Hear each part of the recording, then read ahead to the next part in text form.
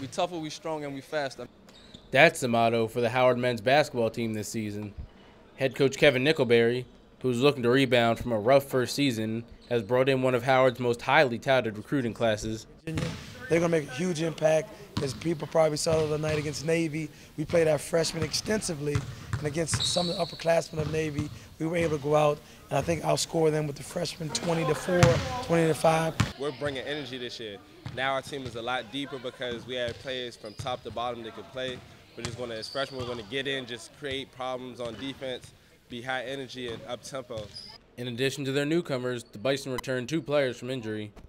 The return of Calvin Thompson is going to be huge. I mean, he was one of the better guards in the league before his injury. He's coming back still as one of the better guards in the league.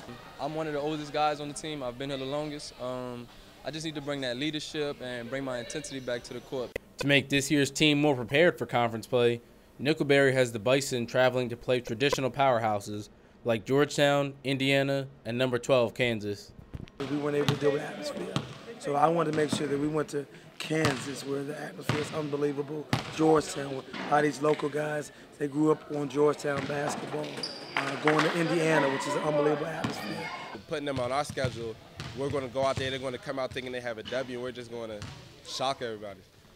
Regardless of past struggles, Nickelberry and his players are optimistic about the team this season and in upcoming years. Obviously, we're still waiting for that one guy to separate himself as that player of the year type of guy.